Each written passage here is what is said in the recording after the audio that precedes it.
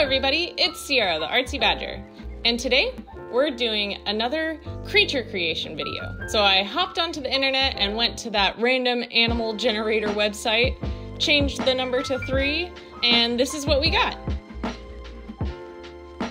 Since puppy is such a broad animal, I decided to base my puppy off of the one that is in the picture, which I believe is some kind of coon hound, red hound, something like that. As usual, when I start one of these creature creation challenges, I like to draw all of the animals in their separate forms. So doing a few studies of each animal to start off. I was surprised at how difficult this little coon hound puppy was. The dog itself wasn't that difficult to draw, but making it look like a puppy was the hard part, because I didn't want to add too many wrinkles since that almost makes it look older. But in the photos that I was using, their eyes weren't particularly large. I do, as you see right here, make all 3 of the dog's eyes much larger than I had originally, and I think that really helped with the sort of puppy aspect to the drawings, because at first, although potentially realistic to my references, they just weren't giving off those cutesy young vibes that I was looking for. So I just increased the eye size, and I think that helped a lot. I'm also really glad that I got to draw some dogs in this challenge, because lately I have been seriously considering opening up commissions for pet portraits, but I don't want to do it until I feel really confident drawing a lot of different breeds of dogs. And so this was great practice. Then I had to lightly erase all of my pencil sketches because for some reason my ballpoint pen wouldn't draw over graphite.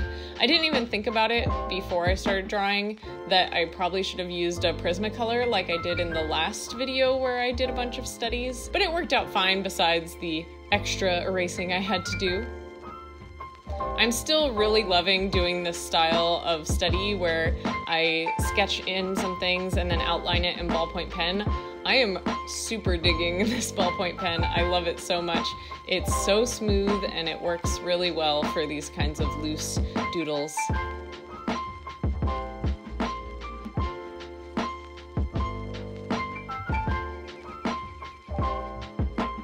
I struggled to decide what coloring to give each of these dogs because I wanted them to stand out from each other, but the pictures that I was referencing, they pretty much all had the same coloring.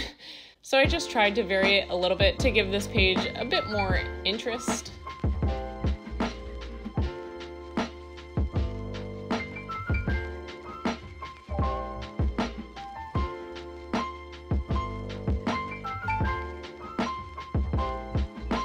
The bats were surprisingly fun to draw, and I was focusing mostly on the face because I think that is part of the bat that makes it most distinct besides its wings, I suppose.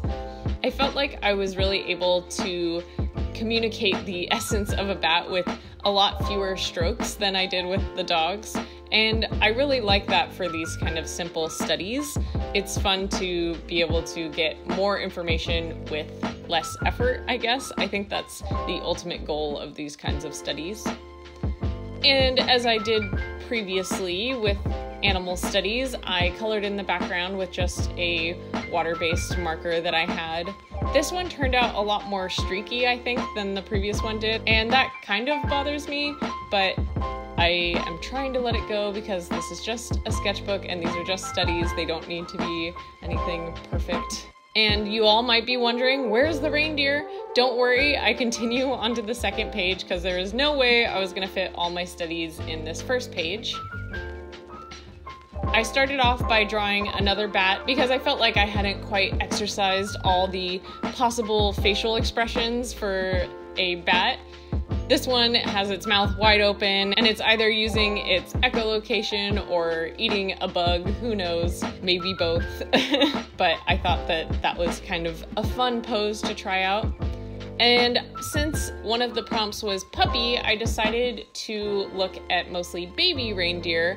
There's surprisingly few reference images for baby reindeer, so I was working off of pretty tiny blurry images for these, but they also turned out super cute, I think, and baby reindeer are just so adorable.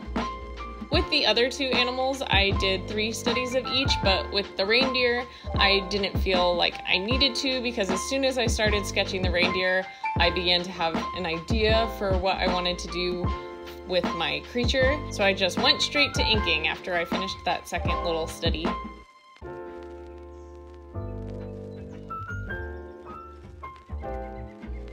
Since I don't have much to say about the inking process, I'm going to take this moment to thank all of you that are new here. We have reached over 300 subscribers, which is crazy. I feel like we just celebrated hitting 100 subscribers. I didn't even really make a true shout out for the 200 mark, but we hit 300 pretty quickly, and that's just really exciting, and it keeps me all the more motivated to keep posting these videos. I am really loving this new sketchbook and the direction I'm taking my art, and I feel like it shows with the amount of you that have joined the Artsy Badger family. So thank you all for being here and being so interactive and kind. You guys really spoil me rotten with your kind words in the comments. So I just wanted to say a big ol' thank you. And now I'm starting on my creature. So the components that I took from each animal are as follows. The face of my creature is mostly based off of the puppy, but with the bat nose. This nose is based off of the bat that is in the actual original image from the 3 generated animals. And then I gave him little peeking out reindeer antlers because I thought that that would be cute, even though I didn't give any of the baby reindeers in the references little poking out antlers. I just thought that it added to it. And then the body is largely based off of the reindeer. He also has some sharp teeth like the bat, but those are kind of dog-like too. I just thought that it would make him look slightly more unusual, if that makes sense. I really love the way that these 2 preliminary sketches turned out. Spoiler alert, I don't like my final product as much as I like these sketches. I think that these first couple sketches have a lot more personality and character. I especially like the full body pose to the right, and that's probably because I used a reference image for that one. I just think it turned out really well, and it is very grounded in realism, but has the quirkiness of this challenge and my sort of cartoon style. I just really love the way it turned out. I'm also looking at it and it looks slightly more like a goat maybe than a reindeer, but hopefully you guys will be able to see the reindeer in it. The only reason I didn't just recreate this pose for my second drawing is because I largely wanted to show off the nose a little bit more, like in the front-facing sketch to the left.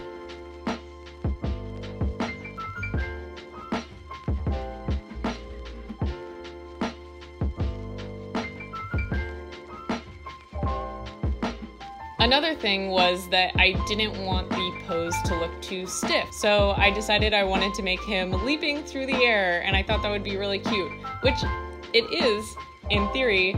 I just think that my proportions look a little bit off, which it is a made-up creature, but a large part of the success of the original full-body sketch is that it is grounded in realism, so it looks like it could exist in the real world. This one, I kind of struggled to make it look that way. Something's wrong with the face too. It's not quite as cute or maybe as long muzzled as I would like it to look. He looks a little smush-faced, maybe more like a bulldog or a pug with really long ears, but that's just because I'm not that good at perspective. I did cut out a majority of my trial and error in getting to this point in the drawing, so believe me when I say that I really struggled to arrive to this pose. I think this final pose looks cute. It's just not exactly what I had envisioned, but I still like it.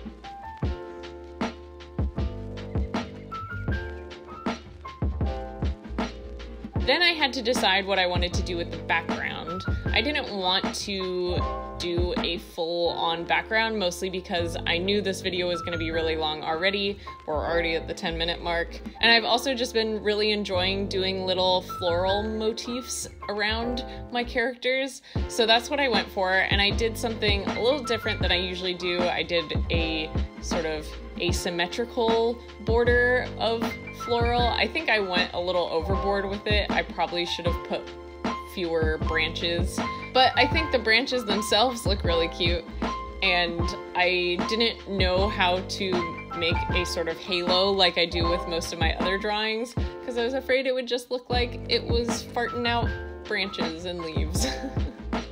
Now to my favorite part, the coloring. This is when the sketchbook started to show some of its weaknesses to me. I think I was really over blending because I didn't think this about my Copic collection, but I'm starting to notice more and more that my browns are kind of lacking in variety. I know I say this in every video. I'm always like, I'm missing colors, I need more colors. But I truly feel that way about my browns these days. I don't have enough of the warm tone, earthy oranges that I have been needing a lot lately. So I was really over blending because I was adding a lot of neutral colored browns on top of my oranger browns, and this made it so that the paper was just kind of giving up, which I can't blame it for that. Although it is mixed media paper, it's not necessarily made to take so much moisture. It may be kind of hard to see in this footage, but later on when I am coloring in his back legs, you can see it a little bit more. The paper just starts to kind of spot, if that makes sense. The white of the paper and the composition of the paper just starts to show through the marker because I am over blending it, and I think the paper itself is actually falling apart a little bit. But what better to do to solve that problem than just keep blending?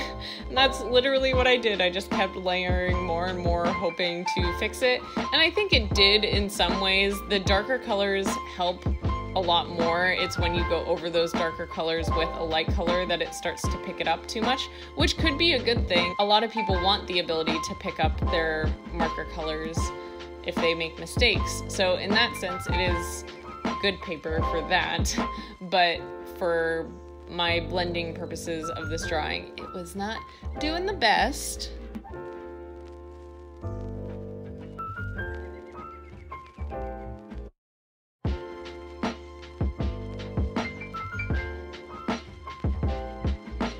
I've also been having a lot of trouble lately with my markers not running out of ink, but the nibs becoming sticky. So if any of you guys have Copic markers yourself and know what that's about and maybe know a solution, I would love to hear it because it's getting kind of annoying. I have had these Copic markers for over a decade. Most of them have never even been refilled or nibs changed, so that might be part of it. I think I heard Bailey J mention the other day that they do have a shelf life of something that's much shorter than a decade. But if you guys have any tips, let me know in the comments down below.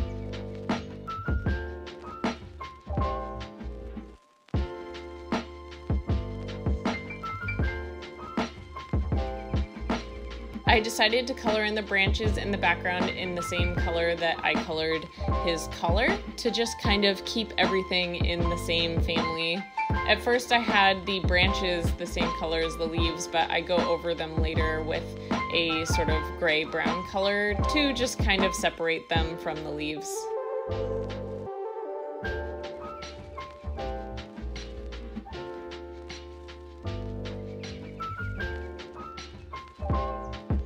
And I colored all the little berry bits in red.